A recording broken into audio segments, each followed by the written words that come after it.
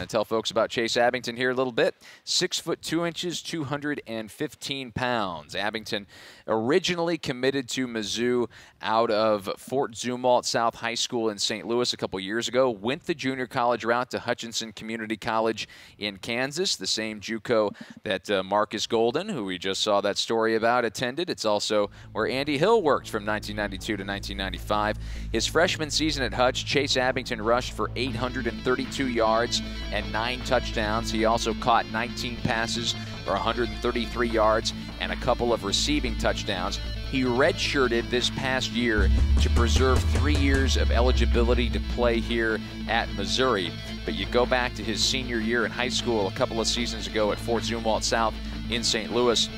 He rushed for almost 1,500 yards, averaged 7 yards a carry, and scored 27 touchdowns. But Coach Jones, I mentioned his size, 6'2", 215 pounds. That's about 3 to 4 inches taller, maybe 15 to 25 pounds heavier than some of the backs we've seen in like recent years. 2 guys stacking up with each other. Yeah, it's like take Murph and Henry Josie and put them together. No, Chase Abbington, though, bigger body and very talented kid. And how does that maybe bigger size help the offense diversify a bit? Yeah, that's something that we talked about as a staff, where we wanted to get I'm gonna say bigger backs, and Chase, with how athletic he is and how fast he is and things he does with the football, it's a big guy, it's a big body doing things that a 5'10" running back does, and that is what really stands out about Chase. That's what that really drew us to him, his acceleration, his speed. But now you take that speed, acceleration, and his cutting ability and put it on a 6'2", 220-pound body, and we're really excited about him. We really think he's going to be a great player for us. Does he still have the speed that we've come accustomed to? Oh yeah, yes, he will.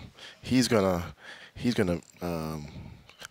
be great for us. He's got tremendous speed. I mean, he may not be Henry Josie fast or Marcus Murray fast, but now his size will bring another dimension.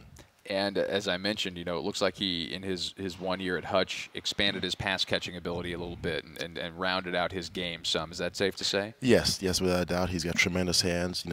He runs routes out of the backfield. Same thing that we ask our guys to do.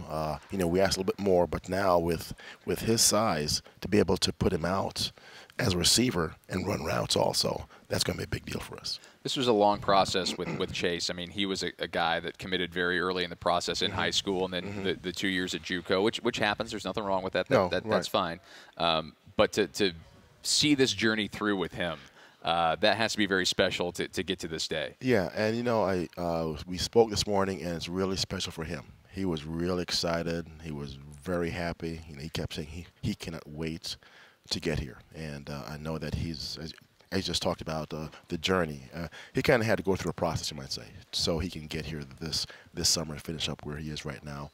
And it was very humbling for him, you might say, and put things in perspective. And he understands where he is and what he's got to get done, and he's looking forward to being here.